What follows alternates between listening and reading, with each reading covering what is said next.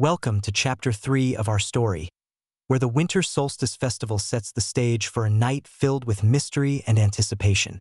The town square is alive with festive lights, and the towering evergreen stands proudly at its center.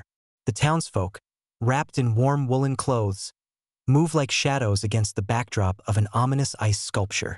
Join us as we delve into the heart of this chilling tale, where unspoken truths and ancestral spirits await. Stay tuned to Storyteller for the unfolding events of this captivating chapter. The night of the Winter Solstice Festival arrived with a palpable energy that crackled in the air. Lila Hartman stood at the edge of the town square, her heart racing in sync with the flickering lights that adorned the towering evergreen.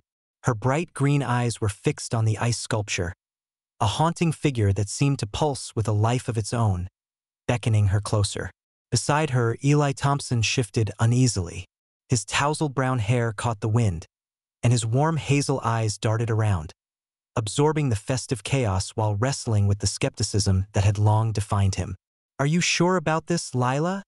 he asked, his voice barely above a whisper, as if speaking too loudly might shatter the fragile veil of hope that hung over them. Lila turned to Eli, her expression resolute. "We have to confront them, Eli.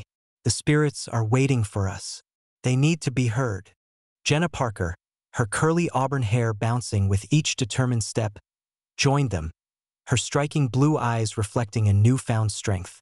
"I can feel them, Lila. They're here, just beyond the surface. We can't ignore them any longer." As the trio approached the ice sculpture, the air thickened with tension.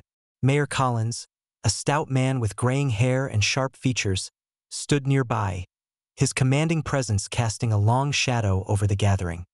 He watched Lila with narrowed eyes, his expression a mix of concern and authority.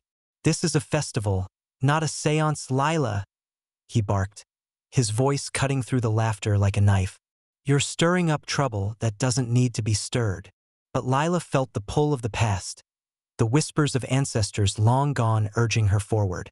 The ice sculpture began to glow, a soft luminescence that illuminated the faces of the townsfolk, their expressions shifting from joy to apprehension.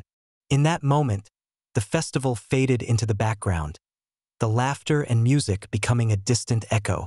The world narrowed to the three of them, standing before the ice sculpture, the embodiment of their town's dark history.